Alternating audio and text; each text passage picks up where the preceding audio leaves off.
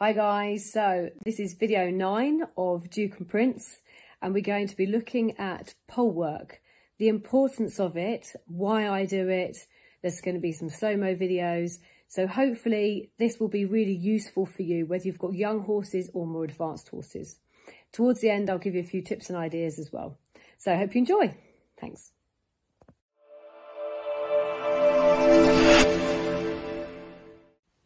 So for those of you that haven't seen my previous videos, both these ponies were very green, hadn't seen a pole before. So we started off with just poles in the field and building their confidence up in the groundwork before we moved up to the arena. So now we've got Duke. I always start Duke off with a little bit of groundwork. So lowering his head, bending and flexing him left and right, and just seeing where he is in his brain space before I move on to lunging. Then we're going to focus on stop-start. So obviously it's really important that the horse's muscles are warmed up before you start doing any pole work. But also you want to make sure that they're working with you. You've got their focus, you've got control.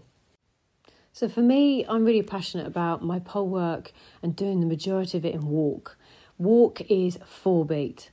The horse has really got to focus on 1, 2, 3, 4. As soon as you move up to trot, it becomes a 2 beat and the diagonal pairs. So like us being left-handed or right-handed, horses will have a stronger and a weaker diagonal. So that tends to be a lazy hind or a heavier landing in front, falling out the shoulder, not being a straight. So, and also putting speed in makes all that even harder. So coming back to the walk, focusing on each footfall, and as a handler, you can see more of what's going on. And hopefully you can correct and straighten things, whether it's by using poles, angled poles, fences, long lines, but you can build on that, hopefully in a good controlled manner. So here I've just got Duke nicely warmed up, some good halts, then have a little sniff of some poles, then we're going to work on some corridors, as I call it. So giving him a chance to focus on poles either side. Hopefully he's going to lower, check that he's not going to rush or panic. Drainage pipes, guys, they're great. It's angled, they're slightly bigger, they make a noise. Again, each time, keep focusing on halt. Is he still working with me? Then I might work on different strides. So 1, 2, 3, 1, 2, and out. There's a pole at the side just to encourage to keep him in. This is a great clip, really lowered, but he kept his rhythm all the way through that. Really nice. So it's nice for us to see horses at different angles, but it's also good for horses to work with people above them.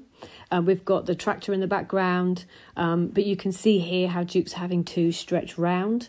The next clip is brilliant. I like to, from a handler point of view, look back on these so I can see how Duke's pushing, how he's landing, but also his footfall. So is he straight? Is he on 2 tracks? Does the hind leg follow the front? Looking at these red lines, the angle of the shoulder, the stretch of the rib cage. Looking at this in slow motion really makes you appreciate how much you can see with this left shoulder really comes up and stretches round, and the whole rib cage has to, really kind of stretch through, and the muscles and the push. It doesn't always land quite as level this way. He would like to swing out if he could, whether it's to the shoulder or a swing of the hind leg. Again, guys, look at this, how much they lift. The angle of the joints, and not doing too much with young horses. Looking at things in slow-mo really helps you to appreciate what they're going through. So here I've raised 1 pole, just to give him something else to look at, make it a bit more interesting. And then I'm going to move on to some more advanced work, and this is sort of a few weeks down the line. I've got some of our homemade cavalettes, a few more raised poles. I love this video. He's really focusing on each footfall. It's even, it's consistent. Each foot is placed. Really good video. Really, really pleased with that. Then we're going to just make a fuss of him. Good pony. Few minutes, couple of times a week. That's enough. Build on it. Now we're going to look at Prince. It's really important for Prince to have different handlers. So I'm hoping that Prince is going to grow a little bit and fill out so that I can ride him. If not, he will have to be a nice child's pony. So for him to have different handlers is really important. But, take a look at this little video. It's actually 1 single pole, but he's really lifting. He's really focusing on the angle of each joint. And for us to look back on this, it's really useful. I'm obviously a biomechanics coach of horse and rider, so understanding how easy it is for my horses to flex one way or the other, how they pick up, how they land is really valuable. Moving on to little Alice here. Now, Alice has only handled him a couple of times, and I'm going to help Alice through this video, but I'm going to talk over it. So here she's lowered him a little and she's backed him up. Super. Really pleased with that. We're going to walk on. We're going to halt in the tunnel. And you can see here he's walking with his head up a little bit. You know, in time we'll encourage him to lower into the contact. But with these tunnels, they're great for halt rein back, but just, guys, a few steps at a time. So here I personally would have lowered him just a little. And then as he backs up, just a couple of steps. And you could see he's almost about to go crooked there. Alice really kind of nailed that and stopped and walked on before she lost the straightness. So that was a really good call from her. Now here he comes round, there's lots to look at. I probably would have put in a circle or a stop, a rein back, just to get his focus again. Because you can see he's clearly looking elsewhere. But, you know, he's back in the game. He's only just 3. So good job.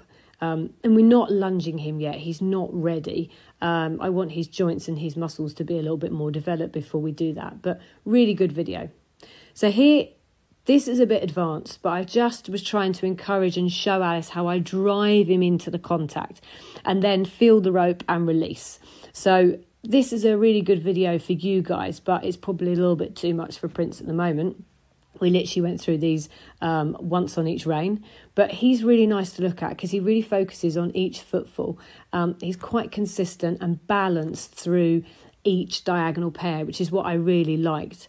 And again, here you can see the pressure and release. So it looks worse than it is when I give him a little tug, but you can see through the head collar, it's nice and soft. It's a release.